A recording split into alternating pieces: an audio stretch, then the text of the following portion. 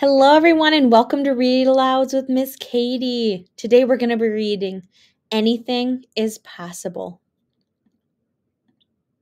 This is the story of a sheep who, from the top of her hill, watched the birds fly and thought to herself, how lucky they are. They can choose how they look at things from far away, from up close, or from somewhere in between. One day the sheep had an idea and ran to see the wolf. I have to talk to you, she shouted. He stopped what he was doing and listened. Let's build a flying machine. Do you think it's that simple? You spend too much time watching the birds in the sky, said the wolf, shaking his head. But eventually, the sheep's dream got the better of the wolf's doubts, and they started working on the machine together. They gathered fabric and rods and followed the plans they had designed.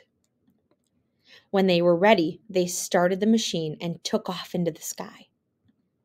The fabric wasn't strong enough. It soon ripped and they tumbled to the ground.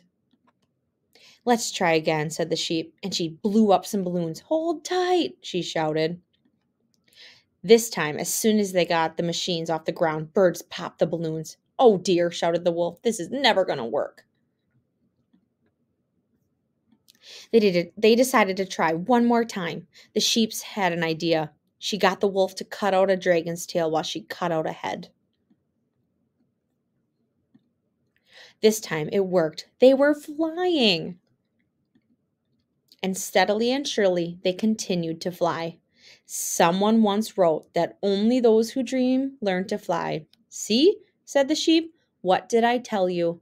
Anything is possible, admitted the wolf. The sky before them was wide open.